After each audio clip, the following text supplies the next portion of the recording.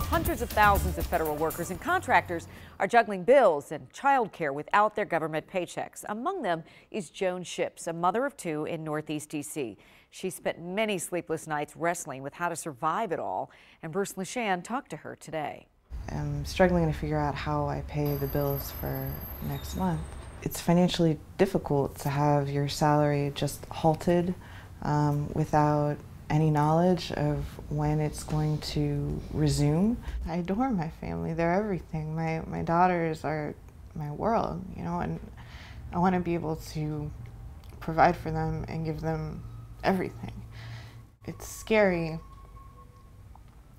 to question whether I can. A bill for my youngest daughter, that's $900.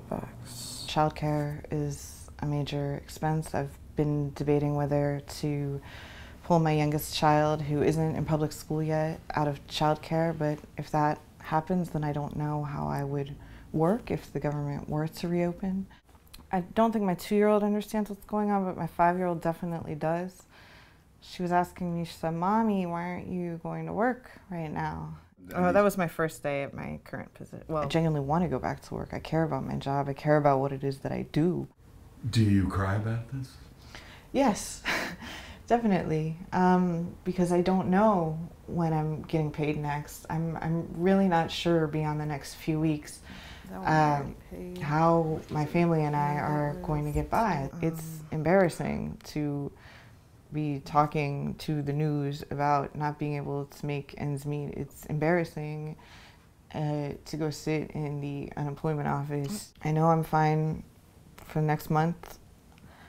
After that, I don't know, something has to give, and I don't know what that's going to be.